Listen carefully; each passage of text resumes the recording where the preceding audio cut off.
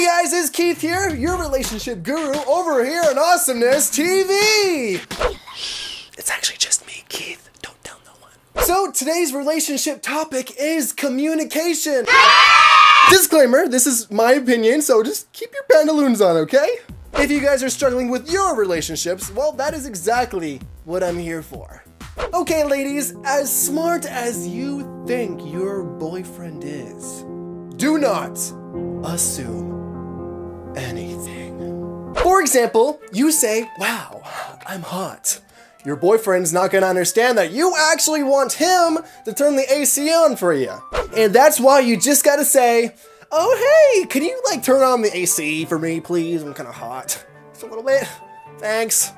Next, don't leave subtle hints. He's not gonna get it, probably. For example, it's a week before your birthday. You go shopping with your boyfriend and you see this really, really cute purse. And you say, wow, that purse is really cute.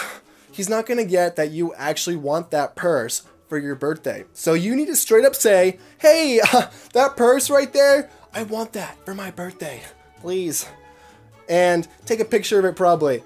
You know what? That's actually gonna make his life like 10 times easier because now he doesn't need to think of what he actually needs to get you for your birthday. Next, don't leave mixed messages. For example, you had a terrible day at school and you're gonna go hang out with your boyfriend and he asks you, hey, how are you doing? And you say, I'm just fine.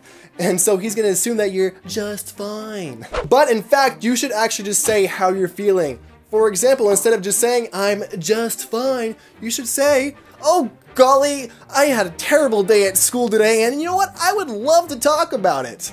Okay, and for the guys, remember, be a good boyfriend and listen to her when she wants to talk. Which brings me to my next point, talking! Talk to each other. How do you feel? How does he feel? What do you have in common? Go for a picnic, go for a hike. Do you like dogs? Do you like cats? Talk about it. I want to hear about those cats. I had a pet ferret once, did I tell you that? No, I didn't, but now we know each other more. Just remember, communication. Don't leave subtle hints. Don't assume anything. Don't send mixed messages. And remember, just talk to each other. Hello, everyone. Hi. Thank you so much for watching this week's video. If you liked it, give it a thumbs up. And also, be sure to leave comments down below if you want any sort of relationship advice, because guess what? Keith's an expert. I'm an expert. Also, subscribe to Awesomeness TV and check out my channel because I make videos as well. And guess what? Who else makes videos? It's Lyndsay Rae. It's Lyndsay Rae. Thanks for watching, you guys. Okay, bye.